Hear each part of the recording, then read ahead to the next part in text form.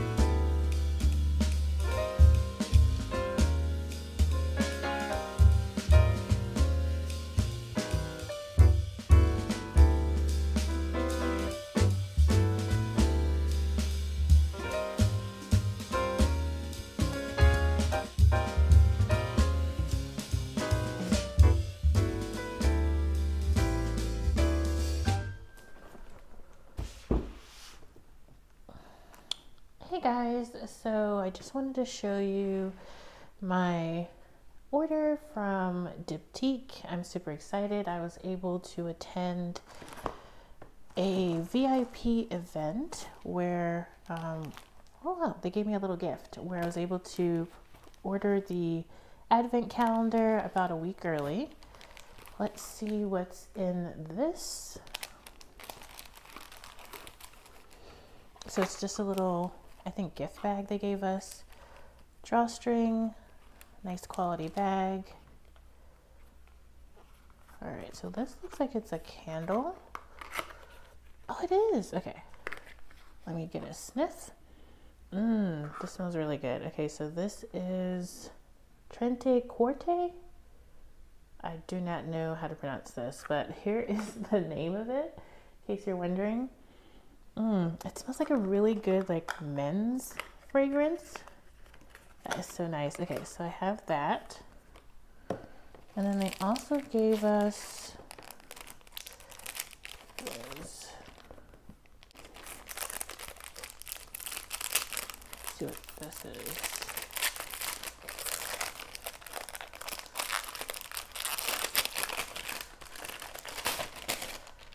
Okay, so this is the cover right here. This is the back of it. I think it's just a notebook. Let's see. It is, okay. So how cute. They just gave me a little notebook, and these were my free gifts. Let me put these to the side. Let's go about, this bag was so heavy, by the way. So this is what's inside. Let me try to slide this out. Seems to be, all right, which side is the top? Okay, so there's like a little ribbon pull tab. All right, so that's it there. All right, just some warnings. So we have some here. Ah, okay, so you open it this way. This is the advent calendar. I think it goes from 1 to 25. So it goes from 1 to 25. And I really love the design this year. It's like textured, and these seem to be like pull drawers. Although now that I'm looking at it, it seems like they would collapse upon themselves, you know, because there's no like shelving. So that's interesting. This looks like it's gonna fall over. Okay. Hopefully this table is wide enough so that I can show you everything, but let's see how this goes. Leave right here. So yeah, this is day number 1. Here's the design. This seems like it's a candle. Okay, so this is, don't know how to pronounce it. I think this is like Foi de Bois. Okay, so the description says, wintertime. In the hearth, a fire roars, throwing out its light, casting out its shadows. The wood crackles as a flame slowly consumes the logs, releasing their dense, smoky scent. It smells definitely like a wood burning fire. It's really nice. Okay, so let's put that back there. Okay, so this is number 2. I love the design of these. It's really cute. A perfume.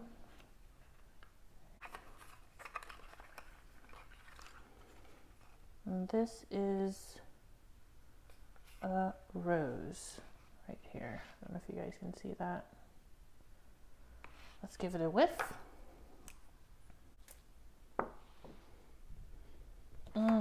It's such a beautiful rose scent. Let's see if I can find the description.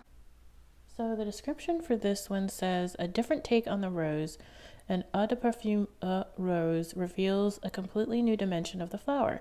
More faceted, more exuberant, in this composition extracts and absolutes of Damascena and centifolia roses amplify the flower's intensity.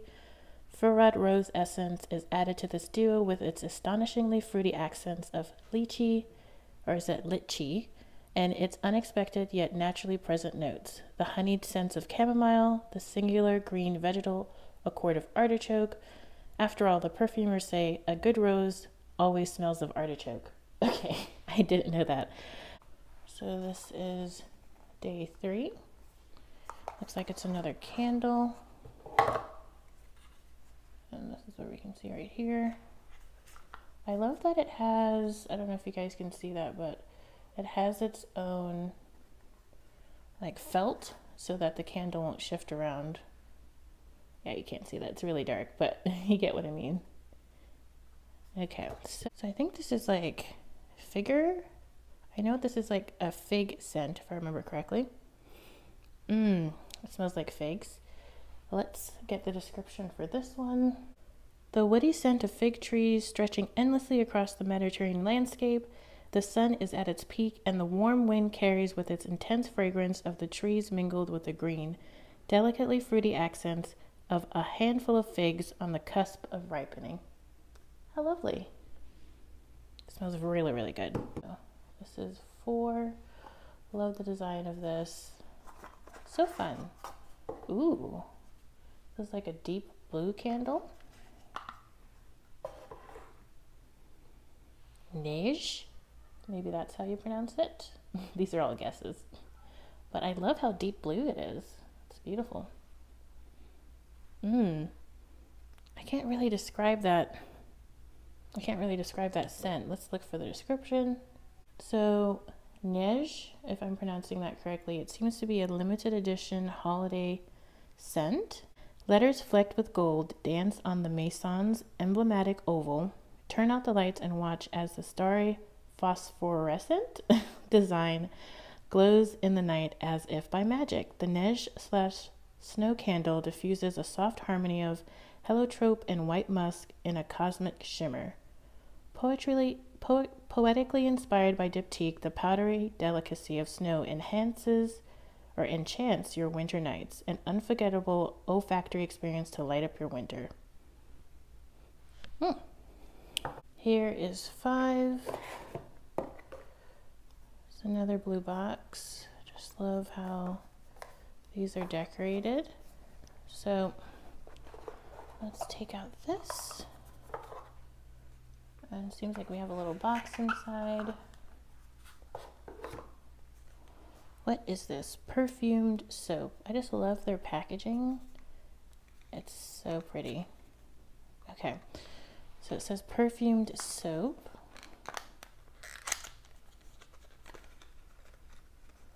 Oh wow, it's just the naked soap. Okay, so this is the soap right here. It just has stamped Diptyque Paris. It smells very, very good, but I'm going to keep it in its packaging. It's already starting to melt in my hand. Doesn't really say what. Oh, Dosan. So this is the scent Dosan.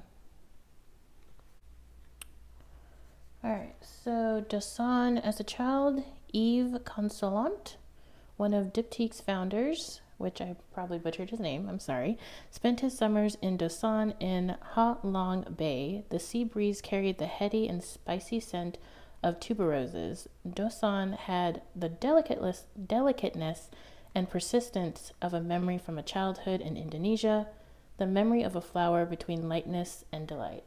How beautiful. So this is the box for 6.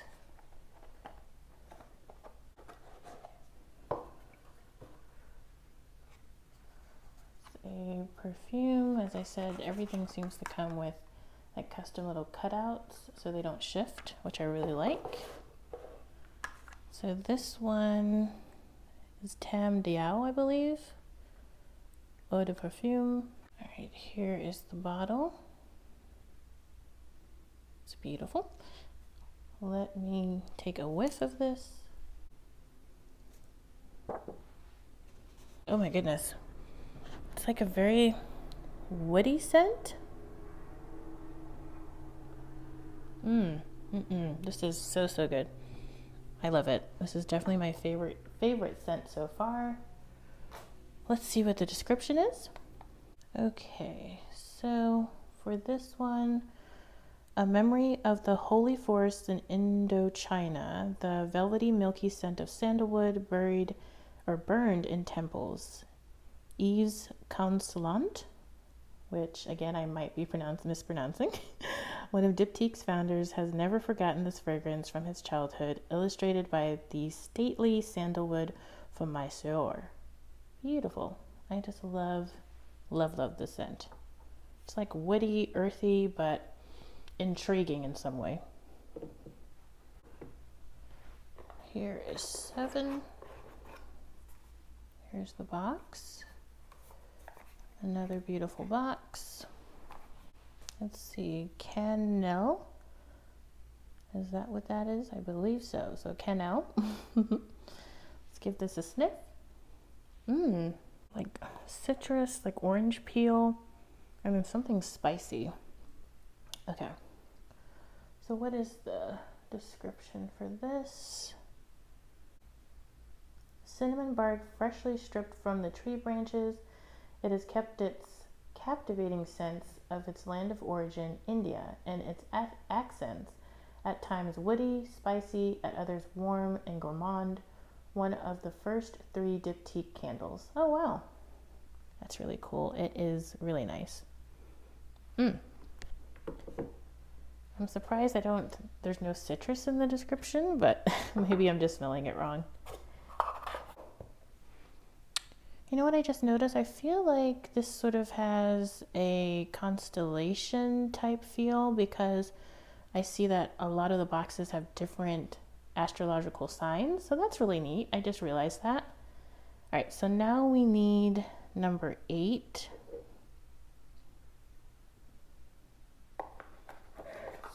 from one of these on the side that you can't see. So this is number 8. The box. So Noisetier. Let's give this a sniff. Ooh, it almost smells like candy or melon or something. Ooh, I love that one. I love all of them. Let me put the box back and then we can look at the description. The hazelnut tree at the heart of the forest, the fruit still on the tree, its hazelnut shells nestled in their pericarp. Wonder what that word is. Its fragrance has retained the freshness of green leaves and the delicately crunchy praline notes of hazelnut on the cusp of ripening. Their descriptions are the best. So now we need number 9, which is up here. So this is box number 9.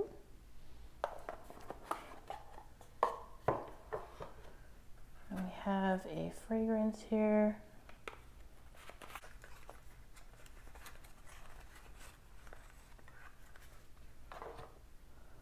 Okay, so this is Orpheon. You can see that, Orpheon. Let's give it a whiff. It's like aquatic yet masculine. Very, very good. I love it. So the Orpheon description, very long. Okay. All right. So Paris in the early 60s, the Saint Germain quarter was alive with the rhythm of all-night sessions in jazz clubs and artistic encounters. People would discuss the world, dance, and laugh in a warm atmosphere as vibrant as it was elegant. Orpheon was one of the bars filled with joyful effervescence where the 3 founders of the nearby Diptyque boutique liked to meet. Today, paying tribute to this era to create friendship, the bar is immortalized in the olfactory portrait that bears its name, Orpheon. Freeze frame, curls of tobacco smoke, mingled with powdery trails of blusher, lingering on burnished wood. At the heart of the composition is the atmosphere of that unforgettable place, recognizable through warmth of the tonka bean and the depth of cedar and the vivacity of juniper berries. Beautiful. All right, so number 10 is over here. Oh, okay, so these are the ornaments. I'm gonna put these back actually, but you get to sort of unfurl these so that they become a sphere, and then you hang them on your tree. It comes with instructions on how you're supposed to use them. See, like you're supposed to twist them so they become an orb. Really cute. I love these. Let me put these back in the box. Here's the 11 box. Ooh, this one got a little loose. This is another perfume, eau de perfume. Let's see what we got here. We got Fleur de Peau, like pear almost. I don't know if you can see that. Let's give it a sniff.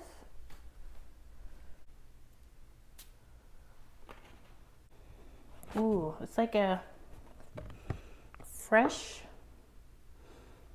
pear or apple scent that I'm getting from it. Very, very floral as well. Let us look at the notes. Wow, so this actually won 2 awards, Perfume Extraordinaire and Best New Woman's Fragrance. So the description says, a tribute to the mythical love between Psyche and Eros, which led to the birth of their daughter, Hidon. One scent can convey this legend, musks. At the heart of Fleur de Peau, they are cottony, soft, or moist. Heightened with the iris and ambrette seed,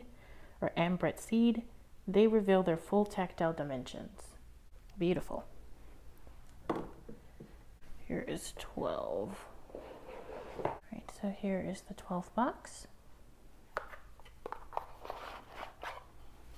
Oh, So this is one of their solid perfumes. Wow, look at the design.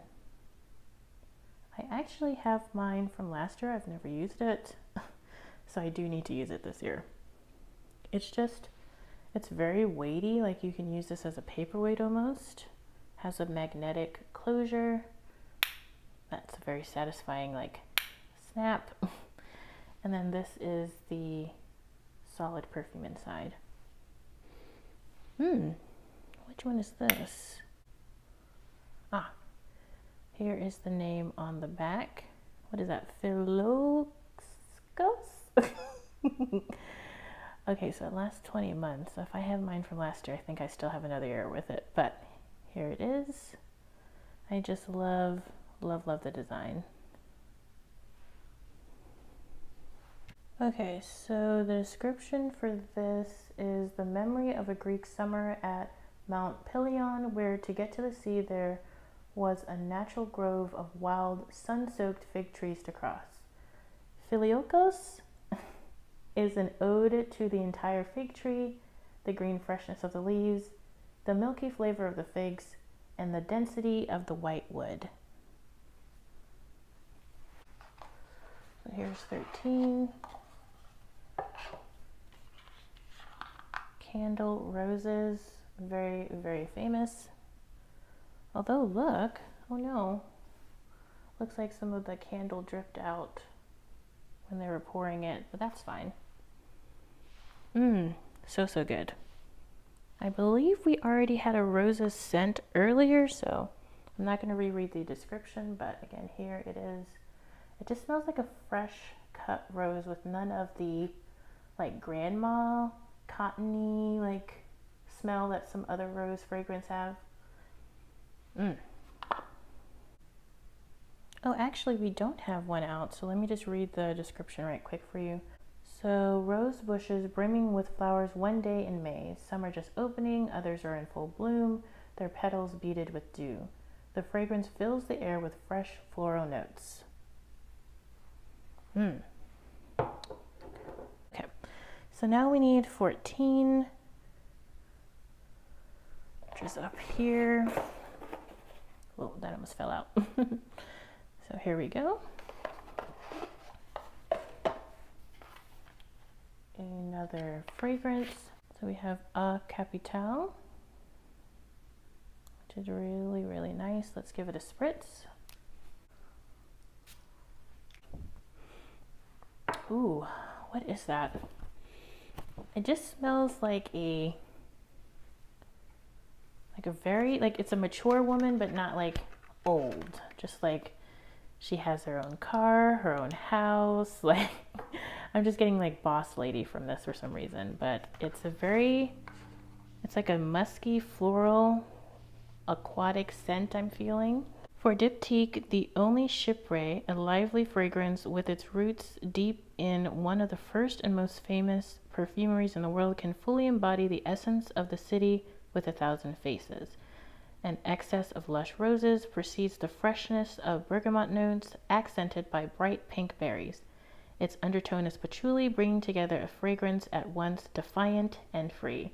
That's so funny, it says defiant. Like, it does feel like, you know, bossy, you know? Okay, so let's put that down. All right, where was I? I think I am at 15. All right, so 15 is right here. Looks like it's another candle. Ooh. So I looked it up. This is one of the limited edition scents. I think it's supposed to be, what is this?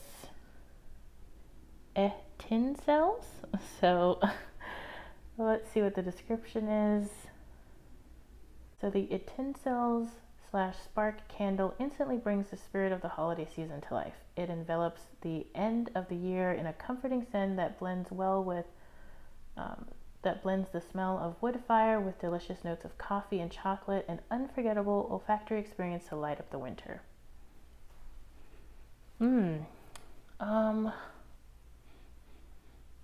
don't know if I'm getting coffee, but I definitely feel like there's like strong chocolate and wood burning, like it reminds me of this one, but with a chocolate note. So like wood fire and chocolate. That is so pretty. I just love the label. You know, it's funny. They even took the time to sort of match the box with the color of the candle. All right, so 16 is over here. There's box number 16. Oh, this is sort of like a yellowish candle.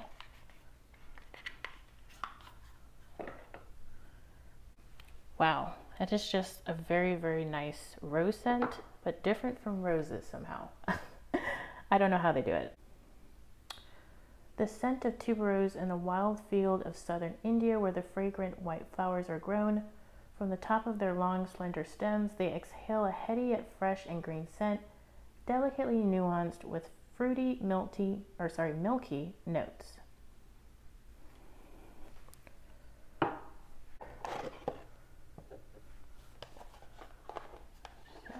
17. Oh, fragrance in a white box for some reason. The rest of them have been black. Oh, okay, so the black ones are eau de parfum and the white ones is eau de toilette. Eau de Sens, I believe. I don't know if you could see that. Eau de Sens. Let's give it a sniff.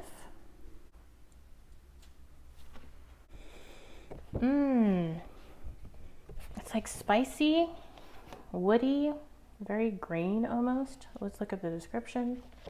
A composition that creates confusion. It caresses the skin and makes your mouth water like an indulgent treat, awakening you to its freshness. Eau de Sens owes its originality to the very idea behind its creation, bringing together all the dimensions of a bitter orange tree, its branches, leaves, and fruit. Ah, interesting. It just smells very, very floral to me. It does say that it is in the floral family. Okay, so that makes sense. All right, so now we need 18. 18 is in the corner here. So here it is. Another candle. So many candles. I am here for it. Okay, so this is Bays. I think this is like one of their most famous scents. Let's get a description. I just get a lot of like fruit and flowers. The tangy coolness of freshly picked blackcurrant berries, a few black bunches still have their leaves, their green and aromatic scent blending with the lively flowery accents of rose. 19 is down here. Looks like it's another eau de toilette. With the one that I still can't pronounce. But we've already had this before, so I'm not going to read the description, but I am going to take a little whiff of it. Since I'm out of paper space.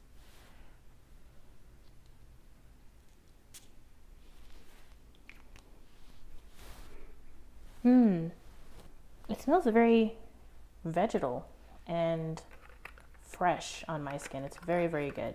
Even though when you think vegetal, you're like, that doesn't necessarily sound good. It does smell very good on the skin. 20 is up here. So this is 20. It's another candle. Mimosa. I'm guessing this is going to be orange. Oh, it must mean the flower, not the drink. Okay. Because it's like a fresh laundry flower scent. Let's look up the description. In February, in the south of France, on the Tanneron Hills near Grasse, the mimosas are in bloom. Their sunny golden yellow color stretches as far as the eye can see. and their small, velvety blossoms scent the air with velvety, delicately honeyed notes. Okay. Smells really good. All right, we're at to the last 5 now.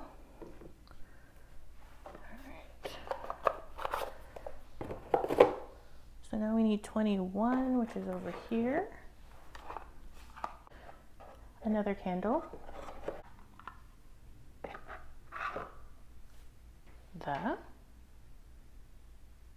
Interesting.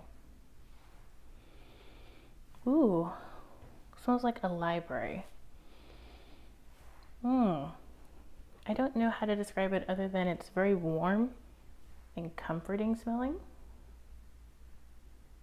Strong, smoky black tea leaves from distant climes. Having crossed the seas, they have absorbed with time and travel the scent of spices and other treasures brought back from around the globe.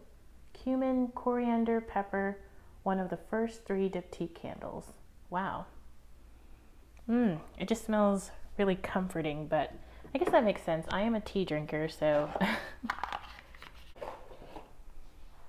guessing another fragrance. Eau de toilette.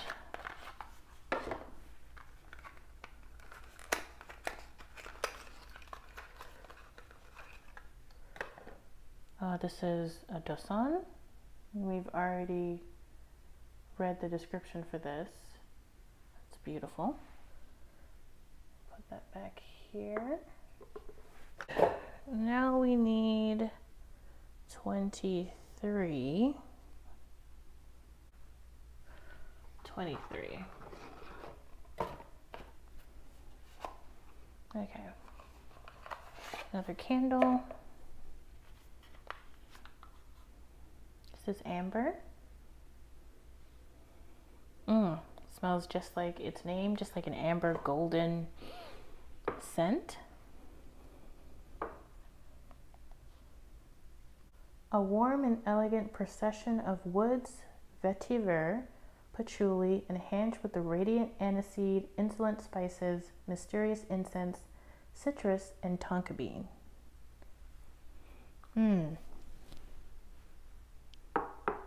Okay.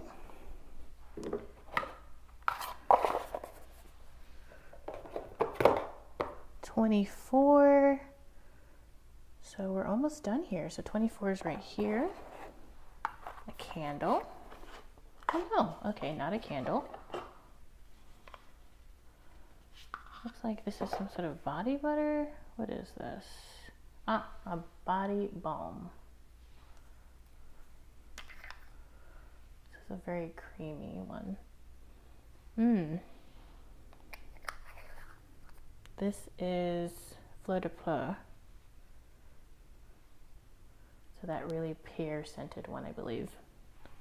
Lovely. Okay, so now we're going to open up the big one for 25. So this is a much bigger box.